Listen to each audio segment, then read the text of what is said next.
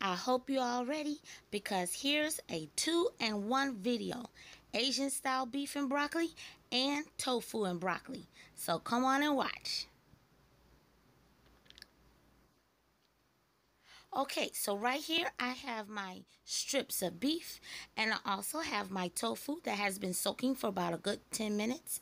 I have my coconut oil and sesame seed oil, my washed broccoli, my washed bean sprouts. I have some sugar, a 2-inch piece of ginger, I have soy sauce, a little crushed red pepper flakes, and I also have my onion powder. I have a little bit of cornstarch here that's going to be used for my beef, and then I also have my minced garlic that is sitting in the little glass bowl. And I'm also going to use some other ingredients that you'll see later on in the video. So what I did is I had my beef marinating in onion powder, crushed red pepper flakes, and some soy sauce. And I had it marinating for about a good 10 minutes. So now I'm about to add my cornstarch, and I'm just going to give this a quick mix and put it to the side and let it rest. While my beef is resting, I'm about to grate up my ginger, and I'm going to grate up this whole little block here because it's going to be used for my tofu and for my beef.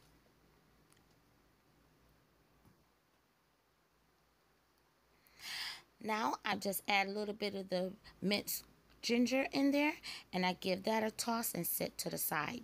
Now I'm going to cut my tofu. As I'm doing here, it's about a good 1/2-inch pieces. You could cut them however you like.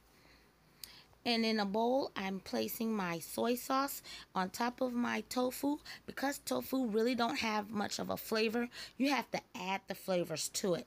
And because this is replacing our meat, we're going to season this as much as possible. So I have my soy sauce, and I just added my ginger, and now I'm adding my minced garlic. And I'm just going to mix this all together using clean hands and kind of make sure that all parts of the tofu is well coated with the sauce of the soy sauce and the garlic and the ginger.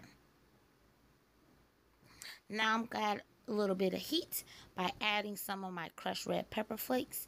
You can omit this option, just add a little bit of black pepper, but we kind of like spice in our family, so we're adding a few dashes of crushed red pepper flakes, and we give it a quick toss.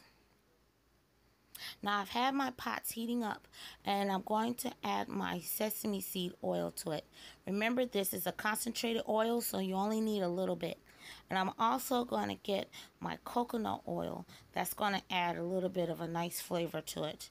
And then just add a little bit to my hot pot, and this helps the pot and the meat to cook really nice. And the cornstarch is going to help all the seasonings and stuff adhere to it while it cooks. So now we pour our beef strips into our pot. If you have a wok, that'll be even better, but I'm just using my pot. You can use what you have, whatever is available. And I just let that cook a little bit, give it a little bit of a stir. And on the back burner, I have my pot heating because I'm going to add my tofu there.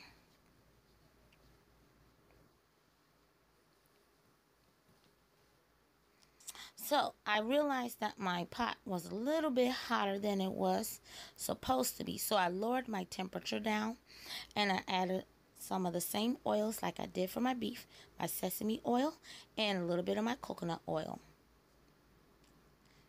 See, it started to smoke. That means that my pot was a little hot. But it did lower the temperature, like I said earlier. And then what I'm going to do is I'm going to add my tofu, because I want my tofu to get like a little bit of a brown crust on it, and that way it'll help lock in the flavors that I use to season the tofu. I'm going to spread it out just as much as possible so that all the pieces of the tofu can touch the oil so they can't get brown. And then I just cover it up. Now I'm going to give my beef a quick stir, and you could cook your beef accordingly. If you like it rare, medium rare, well, or medium well. I like mine well, so I'm going to let mine cook a little bit longer. But I'm just giving them a quick stir for now. Then I cover both of the pots and I kind of let them just sit to the side for about good 3 minutes each. Cha cha cha. As you can see, my tofu has got its little crust like I was wanting it to.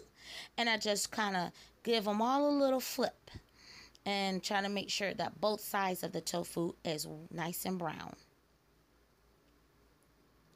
Now for the sauce, I'm using my Asian toasted sesame salad dressing, which is not common, probably used for the dish, but this gives it a really nice flavor. And I'm going to add a few dashes of soy sauce to that. And then I'm also going to add a little bit of water.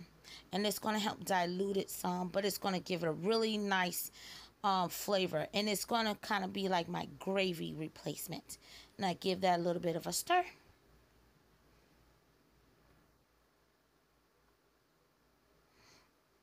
And then I add half of the sauce inside my beef portion. And then I'm going to add the rest of the sauce inside my portion with the tofu. And I forgot to mention that I did add my washed broccoli to both pots. And for the tofu pot, I add my washed bean sprouts just to give it some extra little texture. And I give them both pots a quick toss. And like I said, that little sauce that I made is going to be kind of like the gravy for it. So I mix it around real good to make sure everything is incorporated.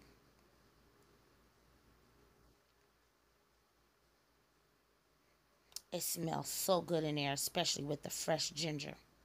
Fresh ginger is always better. If you have powdered ginger, you can use that powdered ginger. Give the beef a quick toss. And now I add my teriyaki sauce. Now with this step, you could also add that to the toasted sesame dressing that I had prepared earlier with the soy sauce and the water. But this was just a step that I did separately. But you can mix all your liquids together, and it's not going to cause any harm to the dish. It's not going to make it taste any different. But it's just going to add extra flavors to these dishes.